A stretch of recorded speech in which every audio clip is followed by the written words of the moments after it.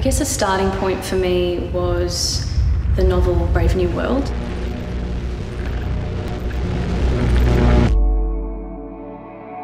And I really love science fiction and dystopian fiction, and something that I really love about it is the world that it creates for you as a reader, and I kind of wanted to create my own dystopia on stage. One of the premises for this entire concept for Search Engine for all the choreographers was to work with the idea of, technology and how that's sort of in some way taken over society. We've been heavily working on movement vocabulary and finding, a unique kind of creature-like language for the piece and creating this world, and